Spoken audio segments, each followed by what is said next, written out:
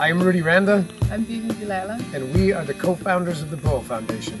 The BOA Foundation is sponsoring the Indigenous Ayahuasca Conference because we feel it's imperative for all the leaders who have ayahuasca as part of their culture to get together, to discuss, and to create a plan to tackle the issues that are going on around the world with this medicine.